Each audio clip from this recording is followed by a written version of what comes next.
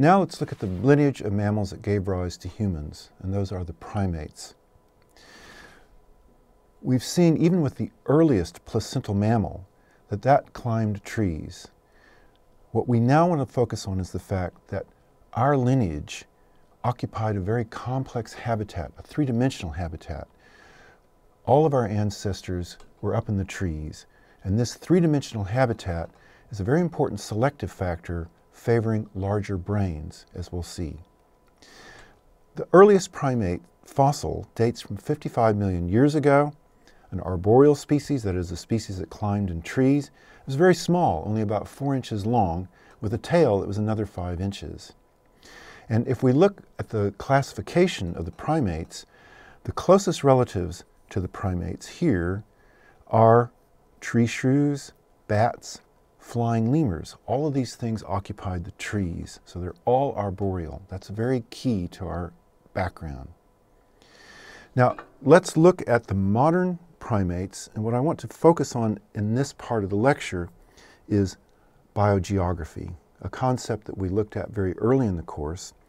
And what I want to do now, in going through these 4 main lineages of modern primates, the prosimians, the New World monkeys, the Old World monkeys, and apes and humans, is to focus on where they are on the surface of the earth. Because as we've seen, the history of geology has a lot to say about the history of lineages that we see. So the earliest fossil primates date from about 55 million years ago, descended from tree shrews that were around about 68 million years ago. And the earliest of this group would appear to be the prosimians. These date from about 40 to 45 million years ago. And the key thing here is that this all originated down in this part of Africa and Madagascar. So here we have the modern prosimians. They're found only in Africa and in Madagascar. The African prosimians include the galago or bush baby, also tarsiers. And on the island of Madagascar, which separated off from the African continent tens of millions of years ago, we have the lemurs, ring-tailed lemurs, also sifakas and indries. Now these are all characterized, at least these prosimians up here, are characterized by very large eyes, and they're mostly nocturnal. Now the next major group in the primate phylogeny are the New World monkeys. South America was at one stage connected with Africa, but then they split off. Somehow some monkeys made it from Africa over to the New World, and the New World lineages then diversified. And we have a whole series of monkeys that are found in South America and Central America. So owl monkeys, squirrel monkeys, cebus, spider monkeys, and this weird thing, wakari. Now, to know a New World monkey, one of the ways you can recognize them quite easily is these are the only monkeys that have prehensile tails. That tail can function almost like a fifth hand. So when they're moving through the trees, they can grab onto things with their tail, and then also grab things with each hand and foot. The other way to tell a New World monkey, if you want to impress your friends, is that they have a funny shape in their nostrils. So their nostrils point sideways instead of forwards. So these are all monkeys that originated and live exclusively in South America and Central America. Now, back in the Old World, in Africa and Asia, we have more monkeys. These are the Old World monkeys. These include things like colobus monkeys, mandrills, hamadryas, and then Asia also has its monkeys, proboscis monkeys, langurs, and Japanese monkeys. Now the oldest of these monkeys are found in fossils dating from about 37 million years ago, found in Egypt. So we've had Africa and Madagascar for the prosimians, the New World monkeys only found in South America, Central America, then the Old World monkeys, which are in Africa and Asia.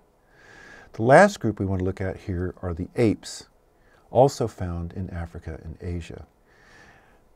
The earliest apes are found in fossils. These are found in East Africa, dating from about 25 million years ago. This is called Rukwapithecus. And from this, then we have the modern apes that include gibbons, the lesser apes, and the great apes, which include gorillas, chimps, and orangutans. So let's just look at the great apes here. And the fossils that we're going to start with then are Rukwapithecus from about 25 million years ago. This is in Africa. But then there were early fossils that were also found in Asia, another unpronounceable name, this one from Asia, and this dates from about 17 million years ago. And then from this descends the modern orangutan. So the orangutan are only found in Asia, and they separated off from the rest of the great apes quite some time ago. Another species that was found in Asia but is no longer with us, Gigantopithecus, an amazing thing that was nearly 12 feet tall. And this was only found in Asia, and sadly, for people who'd like to see really amazing animals, they went extinct about 200,000 years ago, but they lived in Asia for nearly 8 million years. Now, some people would like to say that they didn't ever go extinct, that in fact, stories of the abominable snowman or the Yeti that we hear many stories of from Tibet, the Tibetan Plateau, and even stories of Bigfoot, Sasquatch, from the northwestern part of the US. And these may actually have been descendants of Gigantopithecus that somehow escaped extinction. And I always thought that would be a great thing to find if somebody could actually capture one of these animals and see if it really was perhaps a Gigantopithecus. Unfortunately, DNA has been collected, and well, fortunately for science, now we have an answer as to what the Yeti likely was, and it turns out it was a bear. So alas, Gigantopithecus did well and truly go extinct tens of thousands or hundreds of thousands of years ago, and the strange footprints that are associated with the abominable snowman in Tibet are likely a special kind of hybrid polar bear that still may live in very small numbers in Asia. Well, that's all in Asia. Now let's go back to Africa, and we have the African great apes, and there are important species here, the gorilla, the chimpanzee, familiar species, and then more recently people have recognized another kind of chimp called the bonobo. The bonobo has created a lot of excitement in the last few years because they tend to walk bipedally much more than the common chimpanzee does. It's also excited a lot of people that their mating practices are more familiar to human societies than to chimps. They tend to have sex ventro-ventral, and they often seem to do this recreationally rather than just purely procreationally. But genetics show it's not the bonobo, it's actually the chimpanzee, the common chimpanzee, is a closing living relative of modern humans. And then we'll continue more on this in the next lecture.